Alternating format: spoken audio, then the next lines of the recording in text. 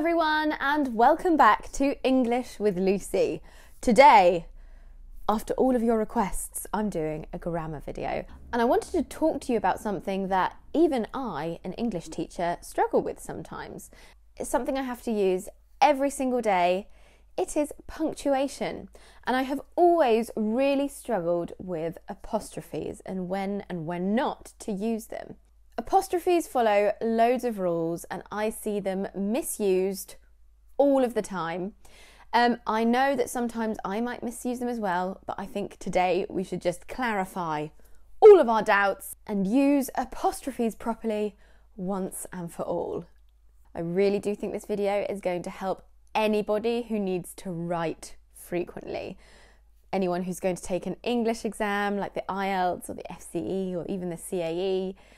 Anyone who needs to write emails frequently, even text messages if you want to use correct grammar throughout text messages, school essays, native speakers and non-native speakers. Whether you already speak English or you're learning English, this video is for absolutely everybody.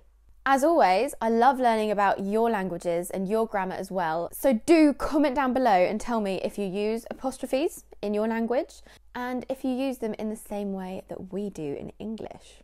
If you are interested in grammar and would like to learn more about grammar from private teachers, you can try italki. italki is an online database which matches teachers to students. On that database, you can find native teachers, qualified teachers, community teachers that will help you with your conversation as well. I recently did a couple of classes with them to learn Indonesian, and as I said, that video is coming out. It's so exciting. It's just taken a little bit of work, and I had an amazing experience. So if you're interested in putting into practice what you learn in this lesson or in other lessons, you can get $10 worth of italki credits for free when you make your first $10 italki purchase. So it's like a buy one get one free on italki lessons. All you have to do is click on the link in the description box. That being said, let's get started with the punctuation lesson. So how's this lesson going to be structured? Well, first I'm going to be talking about the possessive case, the genitive case, where apostrophes show possession or a relationship between two things. I'm then going to show you how apostrophes are used in verb, pronoun and some noun contractions. And then finally, I'll show you some extra miscellaneous contractions using apostrophes as well. Let's get started. So let's talk about the possessive case. Normally it uses apostrophe S, but there are some exceptions. This shows possession, a relationship between two things, normally with one thing belonging to the other. For example, the ball of the dog's ball. So how do we use them with singular nouns? Well, we just add apostrophe S.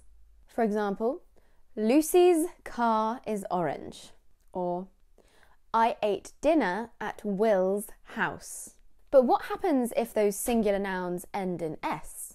Now, this is a little bit of a cause for dispute in the English grammar world, but the most accepted form is to add apostrophe S as well.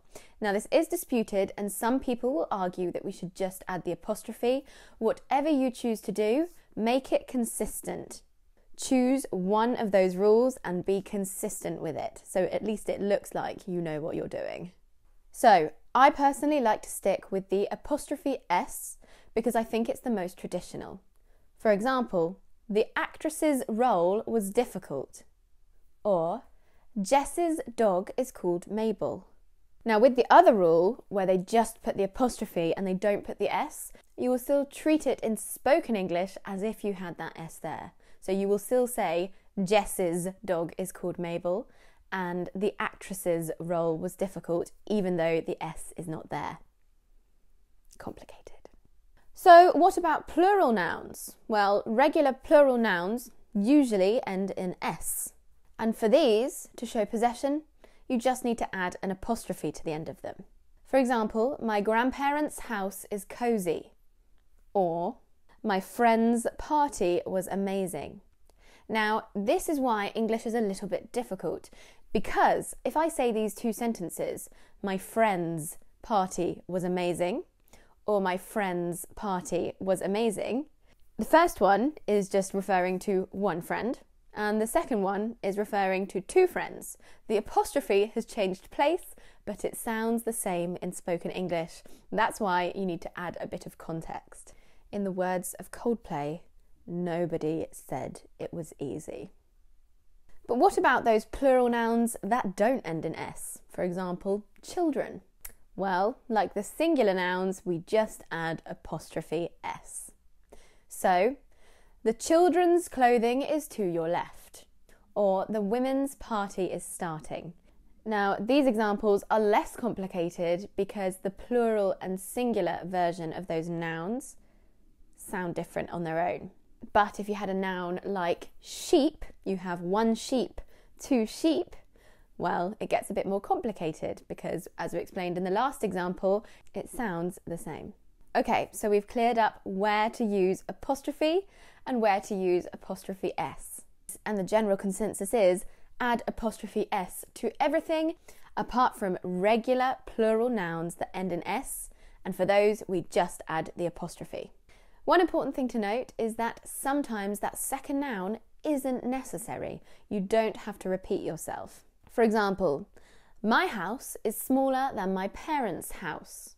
I could just say, my house is smaller than my parents'. The meaning is clear. I'm not trying to say that my house is smaller in size than my parents are in size. I'm trying to say that my house is smaller than my parents' house, which is bigger. The meaning is more or less clear, so we don't have to repeat ourselves with that second house. Now, what happens if one object has more than one owner? What if Ali and I were to buy a cat together? Would it be Lucy's and Ali's cat or Lucy and Ali's cat? Well, if we are both the owner, it would be Lucy and Ali's cat, because the last person in the list takes the possessive form. However, if they are similar items that are owned individually, say I have a cat and Ali has a cat, it would be Lucy's and Ali's cats. I have cats, Ali has cats, Lucy's and Ali's cats. Okay, so that section on the possessive case should now be clear. If it's still not clear, you can rewatch the section and then go on to comment any doubts you have in the comments below, and I will try and help, but I also really encourage you to help out each other as well. Now let's talk about apostrophes with verb contractions. I have got 5 of the most common situations in which verb contractions are used with apostrophes. So an apostrophe in a verb contraction basically shows missing letters.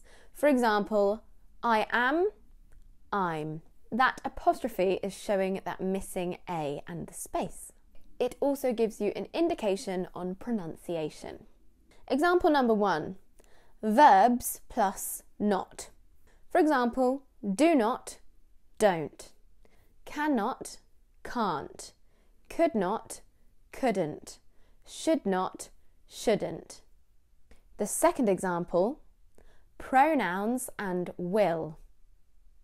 I will, I'll.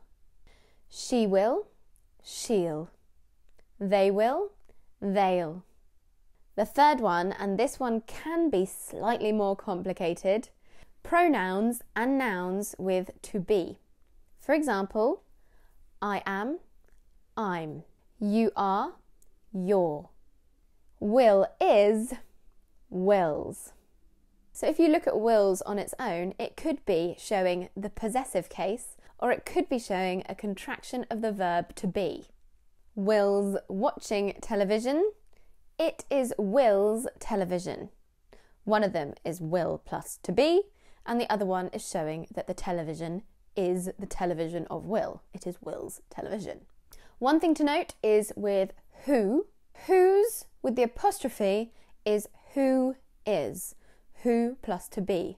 Who's there? Whose, spelt W-H-O-S-E, is the possessive form. Whose bag is this? It's very important to remember that, especially when you're writing in exams. It's an incredibly common mistake, especially amongst native speakers. I have absolutely made the mistake in the past, but I'm really going to try and not make the mistake in the future. Number 4 is pronouns plus the verb to have. I have, I've. She has, she's. So she's could be she is or she has. You have to look at the context. Note though, it would not be confused with the possessive because the possessive would be hers. The last one, number 5, pronouns plus would or had. For example, I had, I'd. Now we would use this in situations like I'd better go, I had better go. We wouldn't say I'd a dog when I was 12, I had a dog when I was 12. And then with would, I would do that, I'd do that. In everyday conversation, the apostrophe D can be used with nouns, like, oh, Mum'd love that, Mum would love that, or Sophie'd eat that, Sophie would eat that. So those are the 5 most common contractions.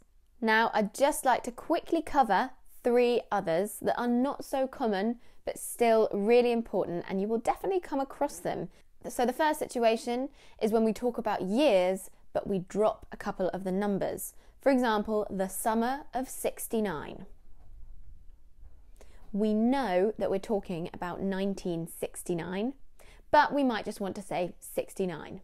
It's more common to use this when describing the 1900s. The next situation is where we drop the words of, for example, 2 o'clock. Originally it was of, or in the surname O'Donovan. It would have likely been of Donovan originally. The last situation is to show pronunciation in dialogue. For example, come on could be changed to come on, and we'd use an apostrophe in that to give guidance on how to pronounce it. Come on is different to come on, isn't it? Right, guys, that is it for my grammar lesson on apostrophes. I really hope you found it useful. I learnt a great deal putting it together. Don't forget to check out italki, that link is in the description box. And also don't forget to connect with me on all of my social media. I've got my Facebook, my Instagram and my Twitter. I'm doing some really exciting giveaways, so it's really worth following me on Instagram. I'm not going to say any more, but there are some very exciting companies that are getting involved and will definitely help your English. And I will see you soon for another lesson. Mwah!